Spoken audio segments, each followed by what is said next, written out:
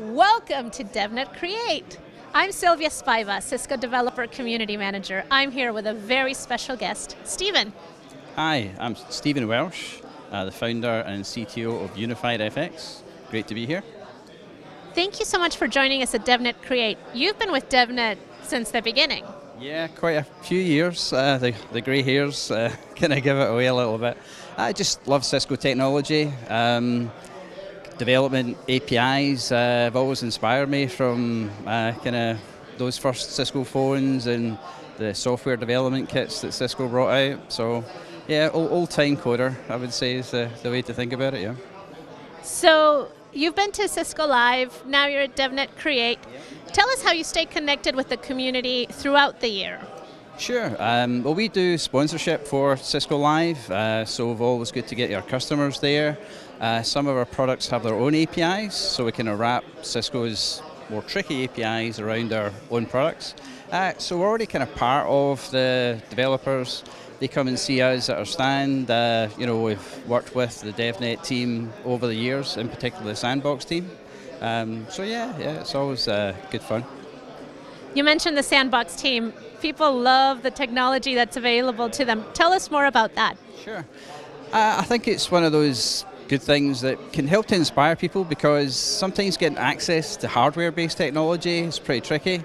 So the fact that you can spin that up very easily, reserve a session, play around, explore, no commitment, no cost. So, really open platform, excellent to make that facility available. So you've been with DevNet for a long time. What would you say to someone who's just hearing about DevNet and wants to get started?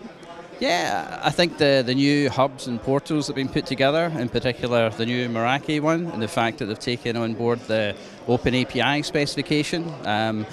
One of our products actually uses the Open API, so we're quite familiar with it.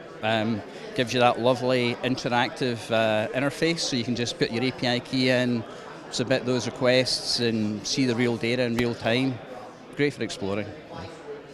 We really appreciate you making the trip. Tell us about the keynote. Yeah, the keynote was excellent, some great demos. I think probably the most important one was making sure there was enough beer stocked to the festival. I think that would disappoint a lot of people if you don't have that.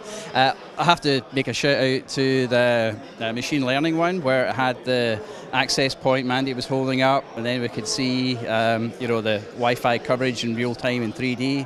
That was really impressive. Loved that. Great demos. So the theme here is see it, learn it, code it. Yep. What does that mean to you? I think making the APIs exposable, so you can see what you want to play with, makes it very easy to learn, and ultimately no friction for writing that code. So that's what we're looking for. Now, you were telling us about your attention to detail and how you like to inspire others to have that same attention to detail. That's true. Our products work with really large customers. We're talking something like 4 million Cisco phones under management for our software. So the team that we work, my team and the guys that put the code together, we try to, the inspiration isn't just about creating cool stuff. There's time to explore and do that, but it's making sure you follow good best practices, using continuous integration, continuous development, and just kind of make sure that attention to detail is covered, and they can ultimately create a scalable product that they can be confident is going to work in those really large customers. We really thank you for all your contributions to the community, and thank you so much for inspiring others. Thanks for having us.